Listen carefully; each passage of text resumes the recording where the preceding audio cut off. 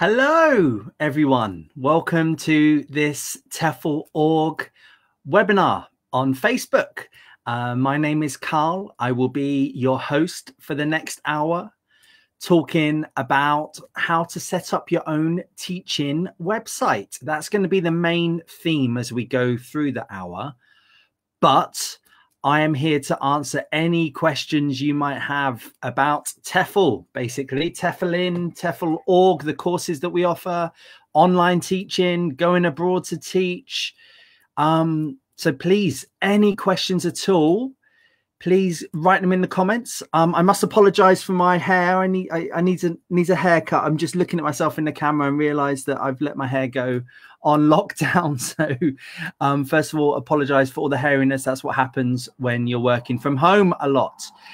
So please say hello in the chat if you are watching this live. Please tell me where you are in the world.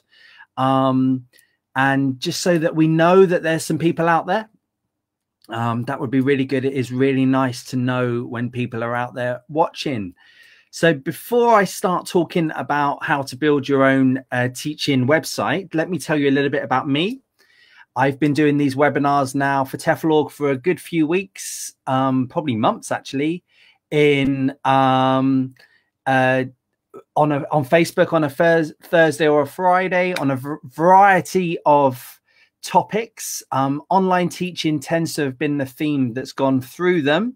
And I can see all the hellos coming in. Arthur in Belfast. Arthur, I'm in Bangor, just down the road. I do the courses in Belfast. So hello to everyone. Right. So basically, my job with TEFL org is as the practical tutor over here in Northern Ireland, where I live. And I do that a few times a year as when the courses run in Northern Ireland. But that is just part of my TEFL teaching life. I also work as an examiner for a few TEFL boards, few international exams. I also do some online teaching. I'm currently doing some work with a university in the UK as well. And yeah, I do a variety of different things and I love doing these webinars. So let's just say some of the hellos that are out there. Roland, thank you very much for the hair compliment. That was nice. Hello, Ed in Rugby, Bo in Oxfordshire. I'm from Oxfordshire originally. Bo, Arthur, the Belfast, Chris, Kirsty, sorry, in Scotland. Sandy, Leighton Buzzard. I'm from Hemel Hempstead. I was born in Hemel Hempstead, not far from around there. Valeria in Liverpool. Venice or Alston, that sounds nice. I bet it's lovely without too many tourists there at the moment. Laurie, hello in Basingstoke, Southern Illinois, Curlews, Tracy. There's loads of you out there. That's fantastic. I can't keep up with all the hellos that are going on. So if you have any questions, any of you, about teaching online, teaching abroad, anything at all to do with teaching, I've been teaching for 15 odd years. Hopefully I can answer some of your questions that are coming in. Okay, so the topic of this is about building your own teaching website. Now, the reason why we've chosen this topic is because at the moment, there's a lot of people contacting us that want to move into online teaching. And there are different ways of getting work. One of them is to work for a recruiter. And the other one is basically to set up yourself and go freelance and to try and get your own students that way. And that's the way that I worked as an online teacher and still do.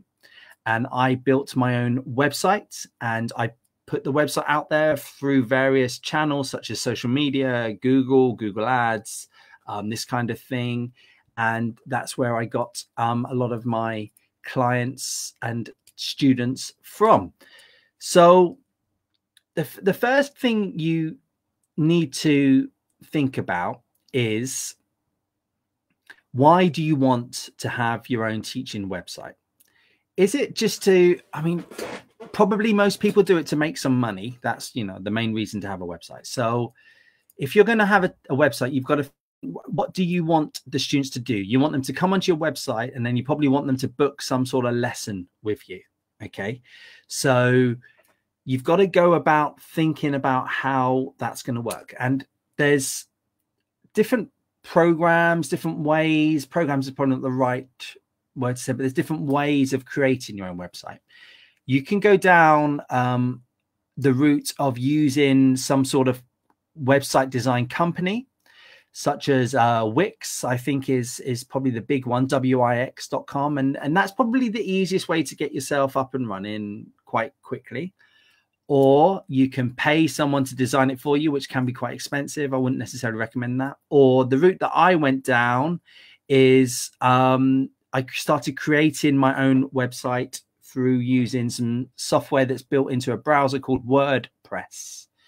And basically, I taught myself how to build a website through WordPress. And for me, it worked. It has worked pretty well. It's allowed, because WordPress gives you lots of functionality. There's lots of different things you can, add-ons that you can buy, and which aren't expensive. You know, might be $10 here, $20 here, something like that. And you can then put like different mini programs into your own website. And I put in, for example, I put in a calendar booking system into my website. And that is something that you can do relatively easy. You link it up with Google Calendar and you can keep track of your students and you can take the payment through that. So they're the three options, basically, to use a company called Wix, something like that. I think there are other companies. If you got any other ideas for any, but wix.com seems to be the big one. You can pay someone to do it for you, or you can go down a hosting route and use something through WordPress. So what you would do then is to, if you're going to go down the design your own route, you would have to go to a company such as GoDaddy.com. They're I think the world leader in hosting websites, and they then have the functionality to do the WordPress, and then you sort of teach yourself as you go through that. And you put some photos up, you might put a little landing video on, and then you put an introduction to yourself, and then you create another page with your calendar with some information about you, that kind of thing. You just create a basic website like that, and then you get up and running through that, basically. And then hopefully, once you've got that, you can get the students through that way. Okay. I just got a couple of questions there. I'm just going to break for a second. Laurie, can we have your website link? Right. Laurie, I don't like to post out my website link on things like this. The reason being is because I don't think that this is the kind of thing for me to promote myself. You know, this is the kind of question and answer for you guys. And I think for me to throw my link out there, it wouldn't really help. And it might be a bit confusing for people to go onto it. So there are lots and lots of teachers' websites out there for you to look at. Okay. So what you need to do is to choose a domain name. And I think what you've got to first do is think about what your niche is going to be as a teacher. Now, by niche, if what I mean is a part of EFL that you're going to teach. So, for example, I teach only quite high level students for a very specific exam that many students around the world take. I don't market myself as Carl, the EFL teacher. I market myself as Carl, the teacher that will help you get a high grade in this specific exam. And the reason why I don't market myself as Carl, the English teacher, because you might think, okay, well, why would you go down a certain route? Just because you're discounting a big part of the market. And if you have a specific niche of, I'm going to teach this particular type of English, it can make your advertising a lot more streamlined. You can focus your advertising a lot more, so you spend less on advertising. It also reduces your prep time. So if you say you're going to teach all English, then you've got to have some business English ready. You've got to have some general English ready. You've got to have some exam English ready. You've got to have some kids English ready. You might have to have some academic English lessons ready. You've got to have a lot of different websites. Sorry, a lot of different lessons ready. You've got to have a lot of different pages on your website talking about each of those. It just gets a bit too big, gets a bit unwieldy, and takes up a lot of your time. Whereas if you've got a specific name, sort of, I don't know, Carl's presentationenglish.com, something like that. When students are looking on Google or wherever it might be, Yahoo, if people still use Yahoo, they Google the presentation English. That will help. The search engines will be able to find you more quickly for that specific thing. Whereas I have found that students generally don't tend to type into search engines, improve my English. Generally, they're quite specific. Like, I want to improve my spoken English. I want to improve my pronunciation. I want to improve my essay writing, whatever it might be.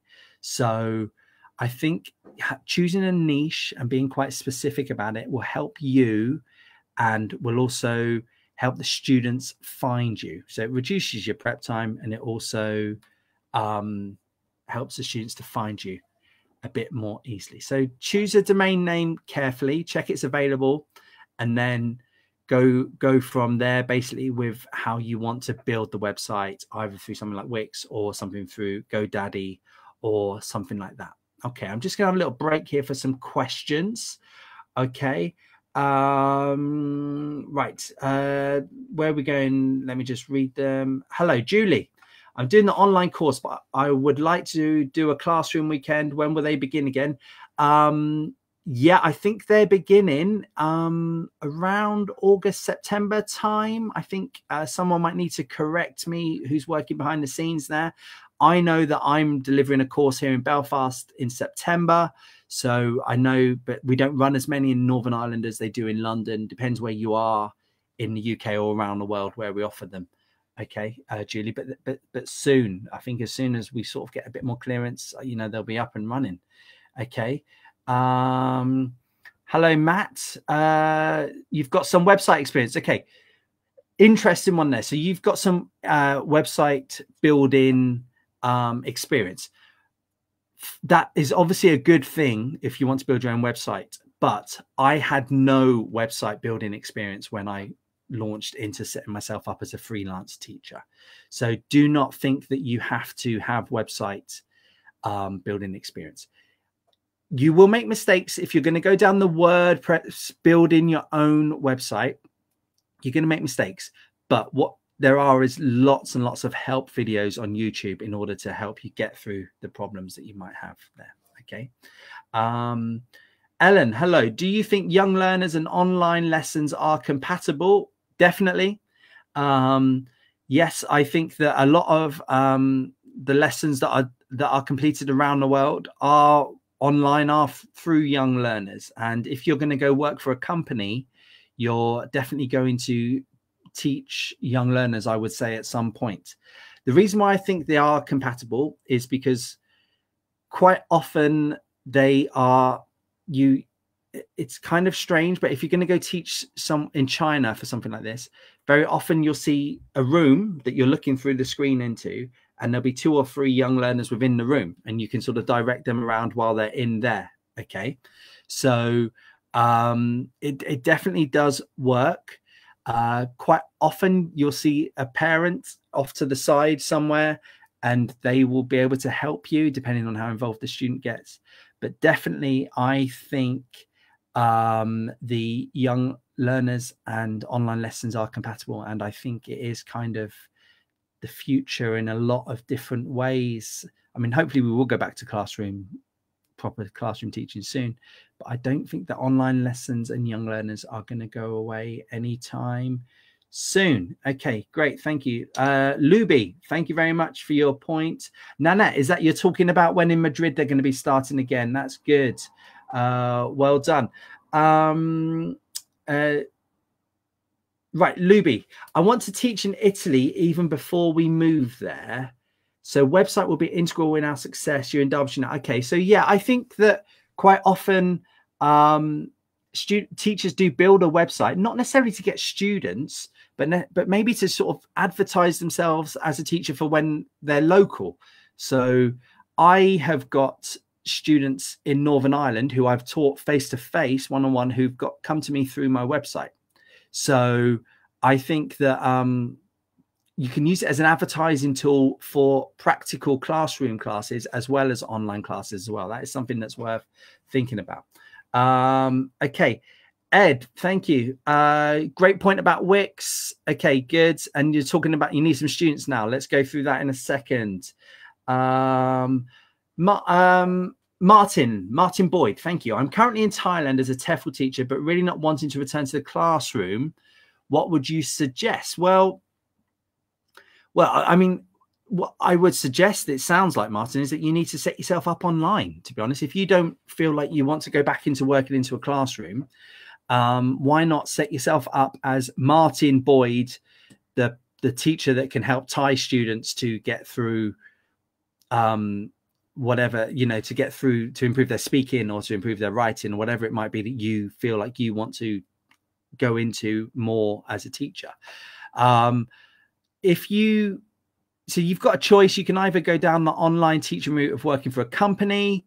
They might not accept you if you're in Thailand. Some companies like people to be in the UK or to be in America or wherever it might be, or in a European country.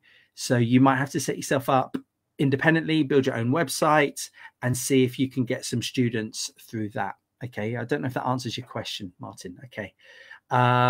Hoosie, hello, love that name. How large can an online class be to be effective? Very good question. I don't like to do group lessons of more than about 3 or 4 in my online classes. I think any more than that, it becomes a bit hard to manage them, basically. So I think 3 or 4 is a good number. However, I do know teachers that teach more than that, 10, 12, 14, 20 students. And it's more like a lecture, but they can break the students up and put them into breakout rooms, that kind of thing. But I personally like to think 3 or 4.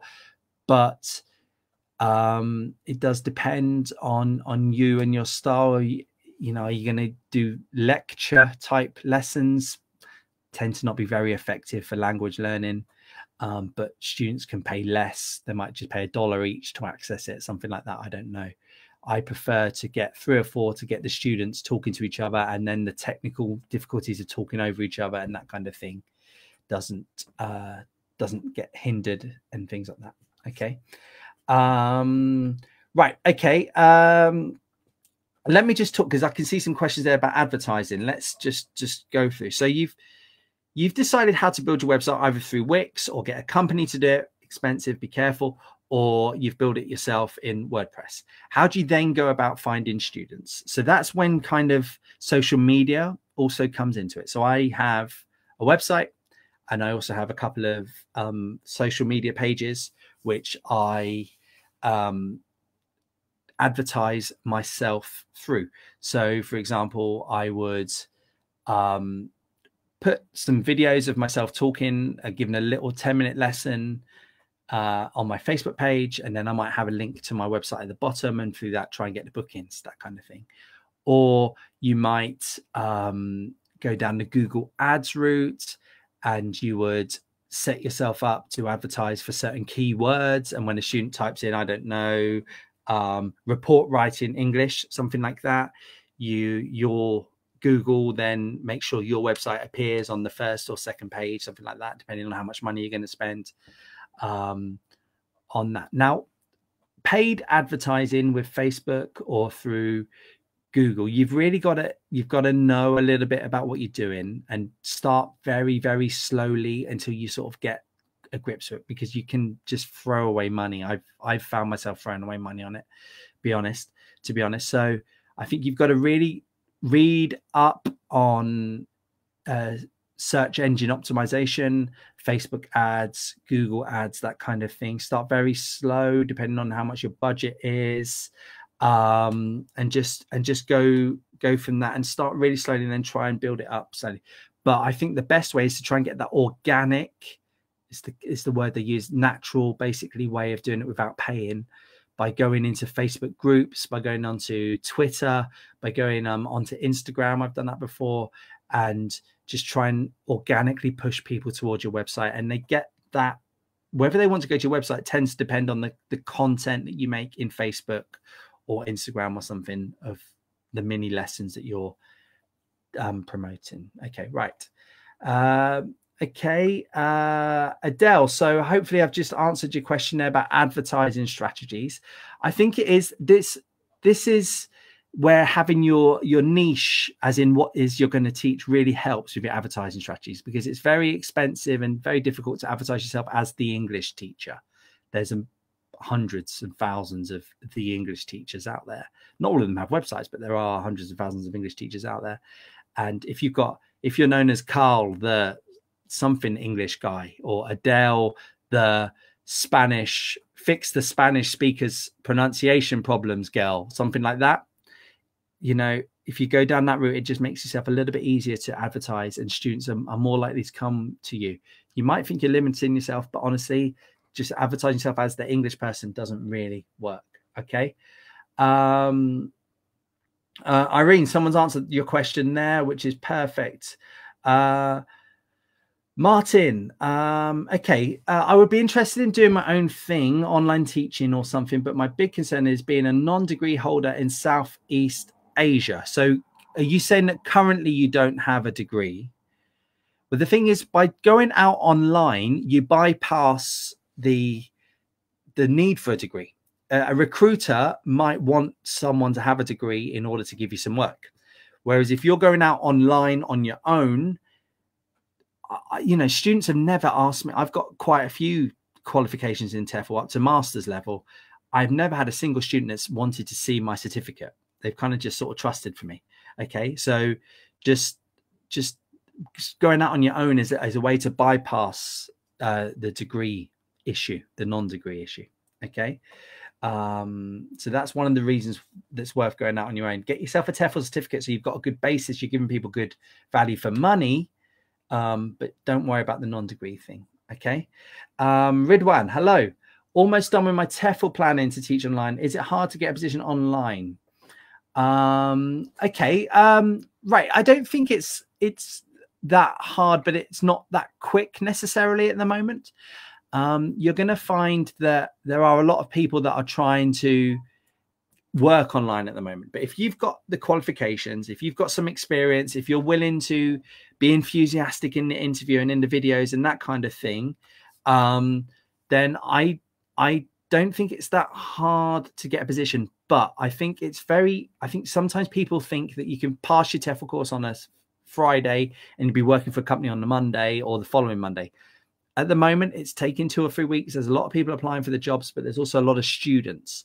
So I don't think it's that hard. Danish African, what, that sounds like a lovely mix. My accent's a mix of English and Danish.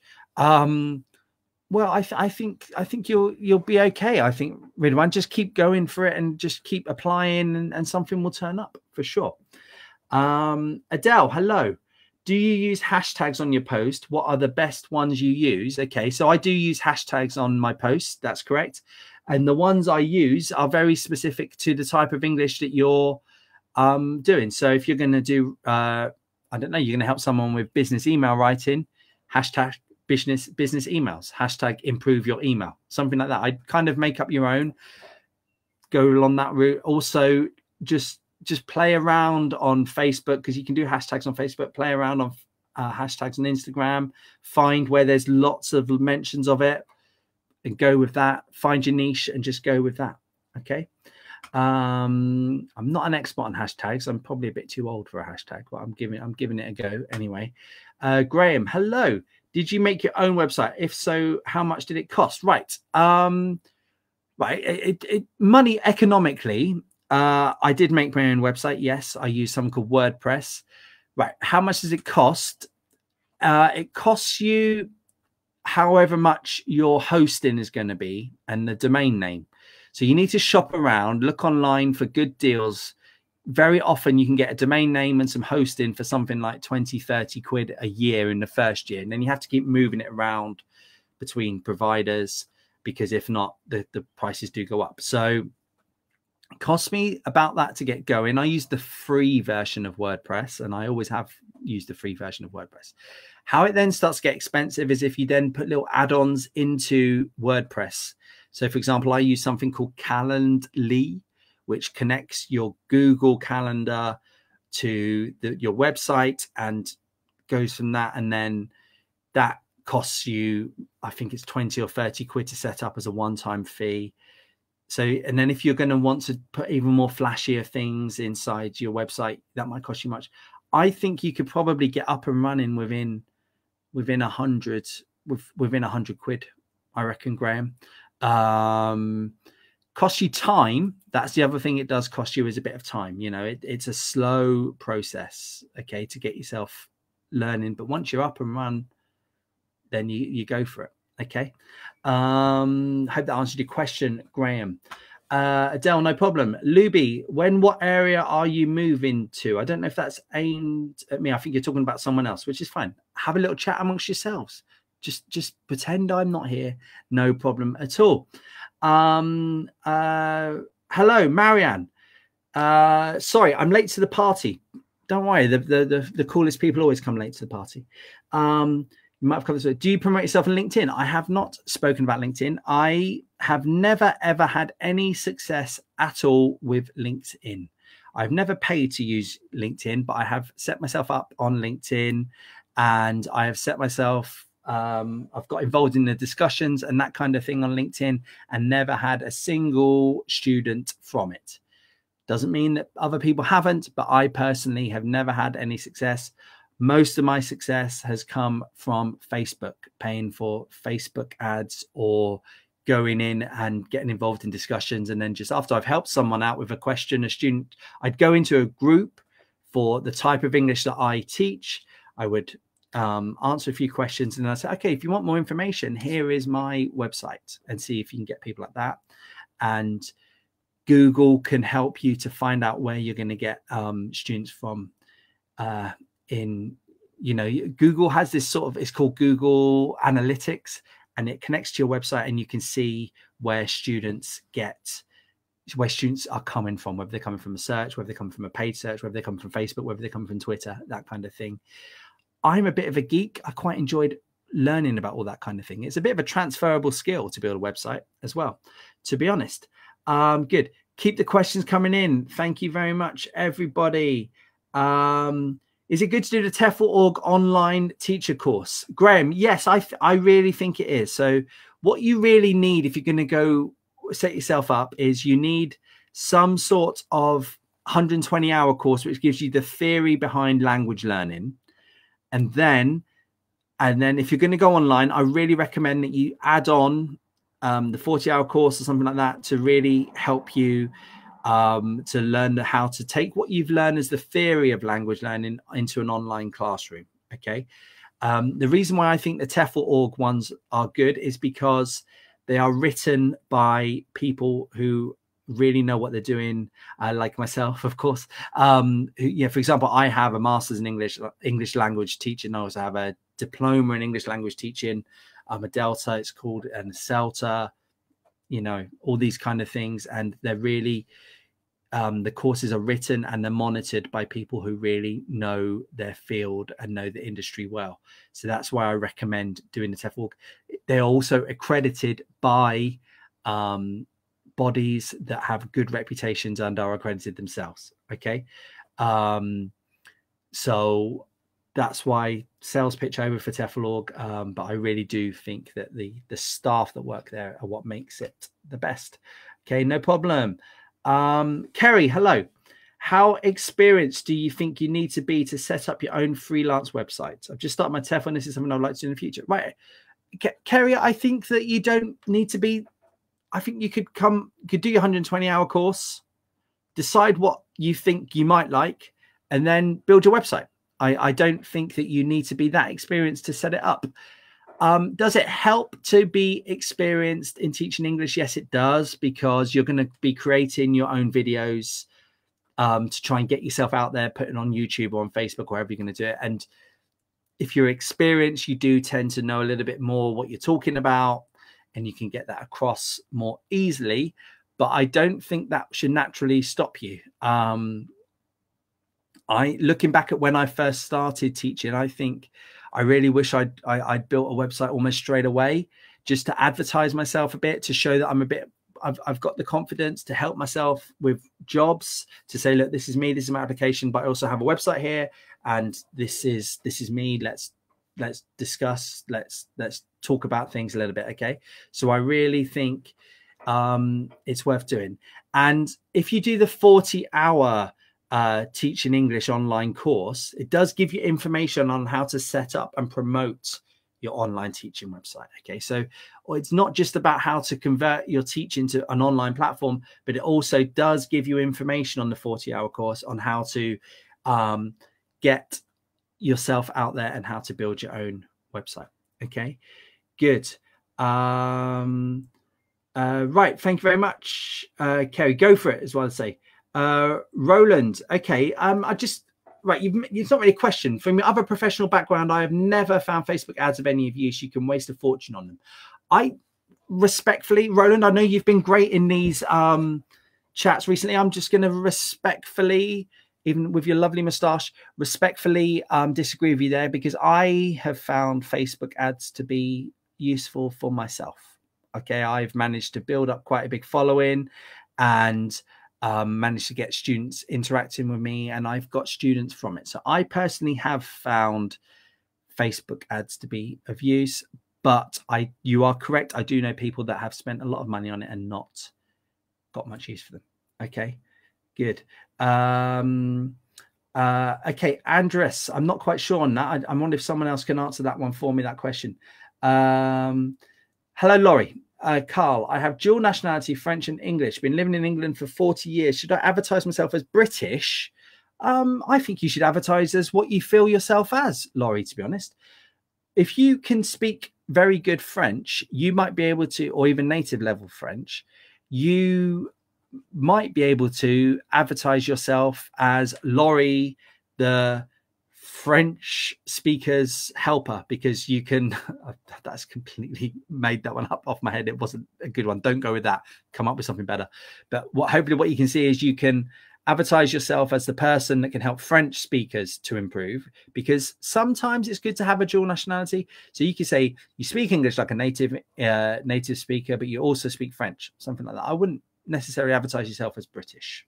Okay, and don't just you know, I would go. Problem with the other thing I would say about problem with saying yourself British is a lot, and I say this as someone who lives in Northern Ireland, has lived in Wales, got married in Scotland, and spent a big chunk of my time in England. Love all the UK.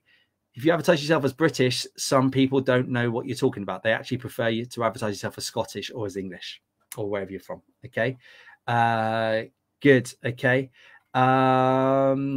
Roland, great tip there. Adele, hello. Do you use Pinterest to help with advertising? If so, has this helped you? Adele, I have never used Pinterest at all, apart from looking at it when my wife finds something on it that she wants me to do with the house and thinks, is this a good idea? I've never used it to get students. I'm sorry. Sam, how do you source or create material to teach with? Okay, so Sam, if you go in on if you do the 120-hour course, we'll learn about the basics of how to create a lesson. And how do I source or create the materials? I find a good text on the BBC website. Other websites are available, or on TED.com if you're doing a listening, something like that. And I get the text and I think, okay, what naturally comes from that? What could I make a speaking lesson out of that? Could I use that to make a grammar or a vocabulary lesson? I source or create it just by the stuff that's around me. Okay. And then I think, okay, what are the steps in a grammar lesson, going from the lead-in through to the free practice? And I think, okay, where does this fit in? What activities can I write myself? Just go for it and start to think what kind of lesson you can make from material. The materials are all around you. Use authentic materials that you can find on websites. Don't make them too long. Keep them short, that kind of thing. Okay, hope that's answered that question, Sam. Dana, Hi, you just mentioned a CELTA. Is it worth going for it after a TEFL or course? Right. Okay. Right. Do you know what, Dana? I would suggest with the CELTA is it's expensive and it takes a long time to do. Okay. I would, first of all, go with your TEFL org course. Go out there teaching. You will get jobs in classrooms for it. You will. Okay. If you keep going, if you keep applying, if you keep looking, you will get a job in a classroom with your TEFL org course. Maybe a couple of years, 3 years down the line, if you still like teaching TEFL, then think about doing a CELTA. I would not go and do the 120-hour TEFL course, then go straight into a CELTA.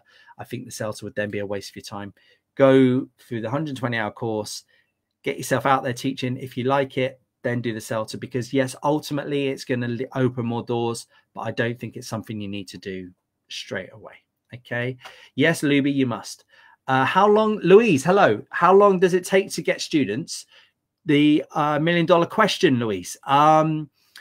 Depends on you. Are you willing to start not charging that much to get the students through the door, just to see how you're going? If you're happy to sort of undercut your competitors, then it probably won't take you that long to get students. To get a full schedule of online students in your website that your own students can take a while. Okay. You know, you could be talking a good few months to get that going. What I find is go work for someone, either in a classroom or an online company, and then start building your website at the side. Go from that and then just build it up slowly, slowly, slowly. Good. Thank you very much, Louise. Good luck with that. Right, I can't keep up with the questions. Mohammed, hello. I have a business company in the study abroad field. Congratulations. Would it be better to market online teaching on my business company or create a personal website? Are you talking for yourself to be a teacher? I would say your own personal website, because you're selling yourself, Mohammed. You're not really selling your company. Okay, that's what I would suggest myself. Thank you. Okay, Ramona, hello. From the finance point of view, what is the type of business you are setting up when starting trading? Limited company or self-employed person? I'm guessing you're in the UK if you're asking that question about a limited company or self-employed person. I am still down as a self-employed person. I prefer it to the limited company thing. But I think an accountant would definitely answer that a bit more than you do. The reason why I'm self-employed is because I have some money that comes in taxed at source, some money that comes in as self-employed. So for me, I think everybody has a bit of a unique way of doing that. I would go speak to an accountant if you're in the UK. Other countries, tax rules are very different. Go down that. Hello, Dana. Do you believe non-native speakers have a chance at anything other than online teaching, working in a school in the UK or other EU country, for example? Yes, for sure, Dana.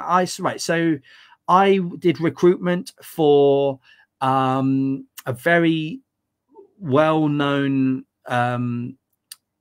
chain of language. Chain's not the right thing. They're an organization that teaches English, and I did recruitment for some of the companies, for some of the schools that I worked for around the world. And we recruited, even though it was a British company, we definitely recruited people whose first language is not English, and non-native speakers. The level of qualification is just as important. Well, it's more important, actually, more important than the accent or the person's first language. Okay, so yes, you will get work, definitely around. I've worked in places around Europe where they have had people whose first language might be Italian. So, for example, in Spain, I go and work a lot in Spain. I have been there, and there's been Italian teachers working in Spain. There's been Polish teachers working in Spain, whatever it is. Okay, definitely you will find work. Ridwan, hello. There are a lot of job vacancies that requires 2 years experience of teaching. Once I start online teaching, do it for 2 years, can that be classified as experience, or does it need to be in classroom? No, because if it's an online teaching job, then they would want online teaching. Classroom is a good question. You might need to email the recruiter and find out, but I think probably any type of teaching is nowadays seen as worthwhile experience. Okay, good. Michael, British or American English? What are students looking for? So are they looking for the correct type of English or the other English from across the world, you know, with all the time zones? American English, basically. Right, students are looking, on the whole, they tend to first of all look for good English. You do unfortunately see adverts for the wrong type of English. American English, I'm joking here, it is of course the correct type of English, or it's just as worthy of one type of English as another. Students will look for, unfortunately, you do see more jobs going for American English than you do for British English. But I think on the whole, they just look for English as just they're looking for English, and not really looking for any type of thing. Okay, good. Tamarin, hello. When companies, this is an interesting one. When companies say teaching experience is required, does any teaching experience count, or does it have to be English teaching experience? Right. So if you're going to go teach kids, for example, EFL, you know, if you've got primary school experience in your own country where you teach, or senior school experience, they would love that. I'm sure most recruiters would love that. I would say that probably in most counts, any type of teaching experience does count, but they do like to have TEFL experience if you're going for a TEFL job, of course. Again, you'd need to contact a recruiter and find out if I was you. But I think probably they would take most types of teaching. Okay. Good. Andres, hello. Does TEFL.org offer a platform to find online lessons? Do you mean to find students? No, it doesn't do that. Okay, you'd have to go find them yourself. Laurie, hello. The other $1 million question: how much does one charge? I've looked at platforms and the fees are ridiculous given the preparations needed. Agreed. That's one of the reasons why to strike out on your own is a good way of doing it. Okay. Right. I get asked this question a lot. How much to charge? And the answer has never really changed in the years I've been teaching. You charge what you're happy to earn.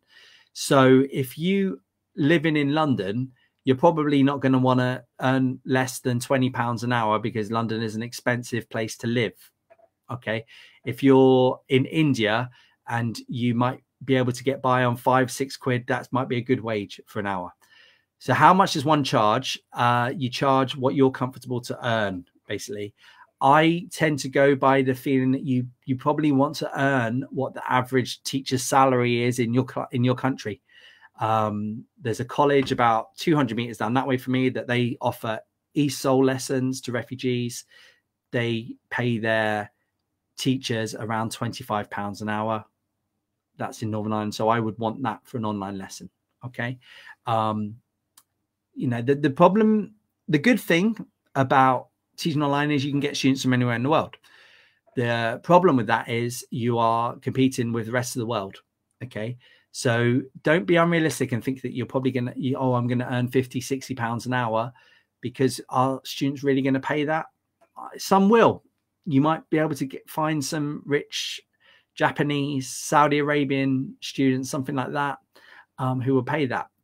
The majority of the world won't be able to afford £50 an hour. They might be able to afford £20 an hour. You might then have to go down the group route to get 2 friends to pay for a lesson and do that one. Okay. Difficult question, Laurie. Whatever you're comfortable with. Okay. Thanks for that piece of advice, Ed. Right. So we're coming to the end now. So basically, right, building your own website can seem daunting, but I think the best way to go about it is to do it as a sideline between working in a classroom or to work in for an online recruiter. Don't think that you'll be able to build a website, get lots of students, you'll be up and running like that in a couple of weeks. It took me a good probably 6-7 months of working pretty full on about it to get some online students. So it does take a while to get going, and it does, you know, it's going to be frustrating as well. There are certain frustrations that come with it. Okay. But look online. First of all, do a course like the TEFL org course to get yourself a good ground in how to teach English, and then think about, okay, could I add on a 40-hour course that will help me? Go like that.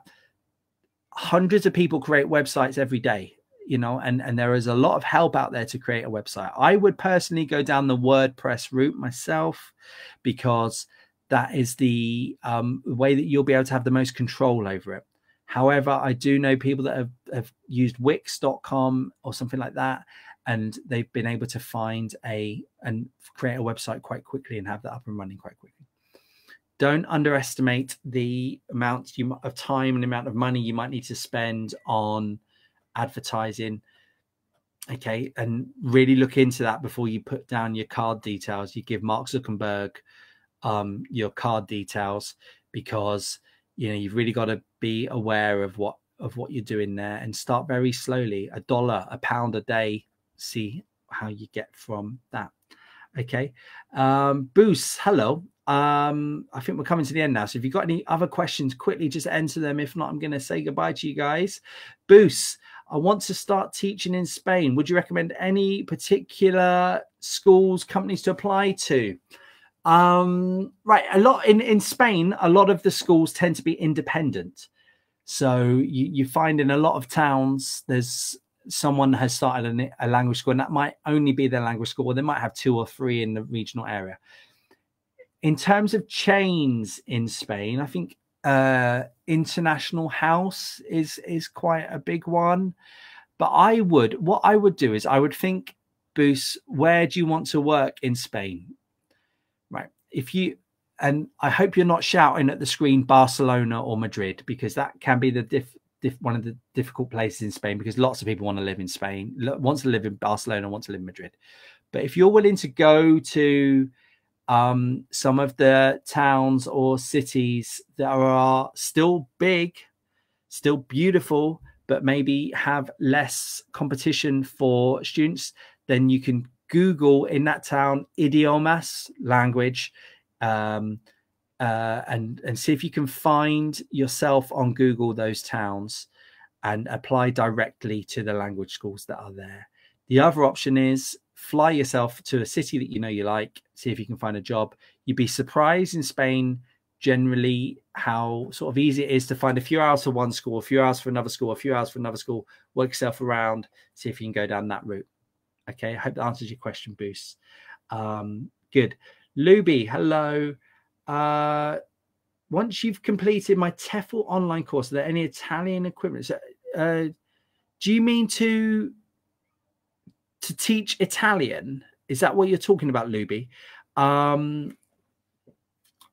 What I think, right, the theory behind language learning isn't necessarily, the way you learn English is not different from the way you learn effectively Italian or Japanese or Chinese or Arabic or Russian, whatever it might be.